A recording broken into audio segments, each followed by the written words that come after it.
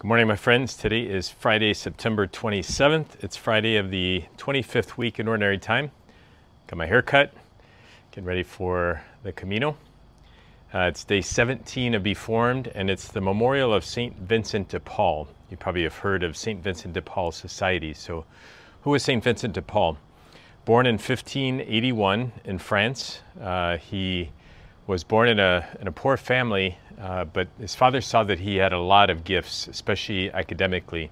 So he gave him the best of educations, and he felt called to be a priest.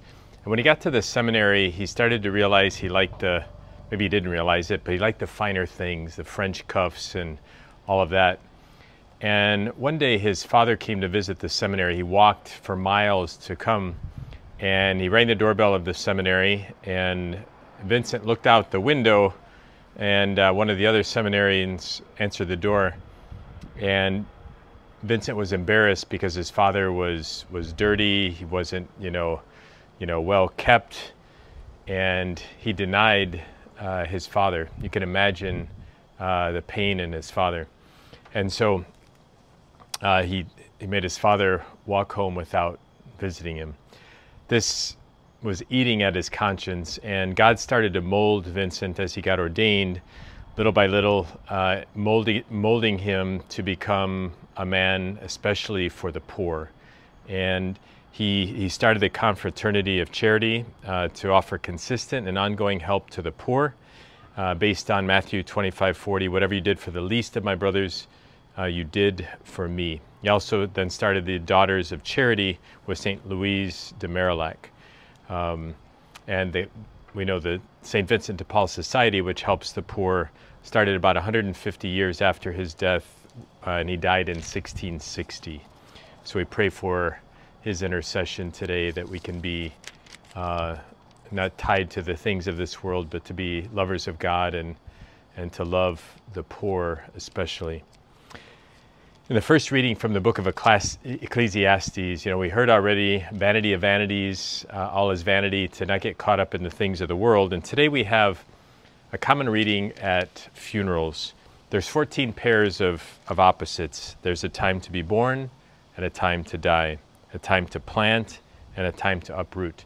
And again, 14 different pairs. And a lot of these things, it's like, okay, it makes you think, when is the time to die? When is the time to be born? When is the time to plant? We don't understand God's timing in a lot of things. And I always go back to Bishop Barron in our Doctrine of God class.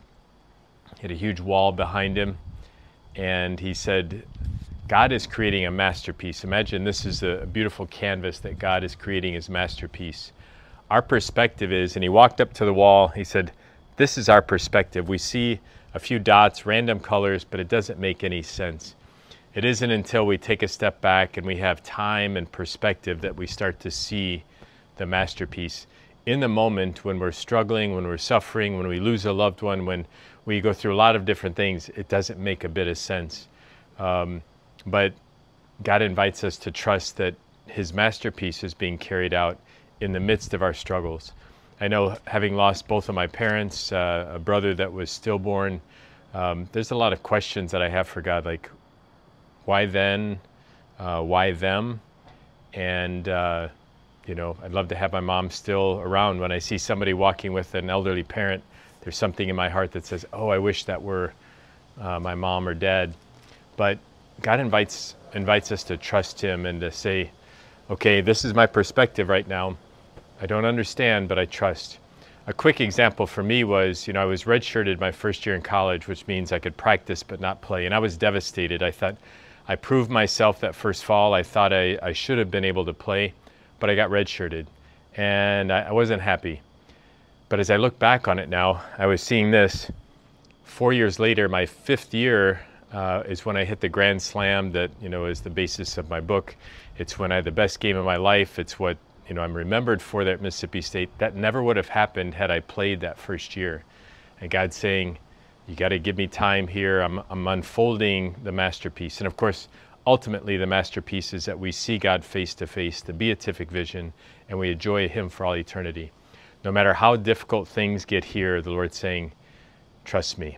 You may be seeing this, but one day you're going to see me and the glory of God, the glory of heaven, and all things will be right with us in God.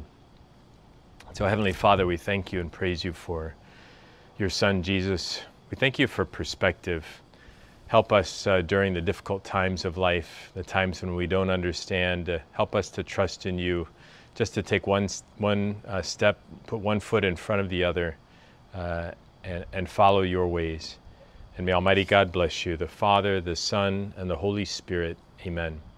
Please continue to like, subscribe, and share these videos with at least one person today.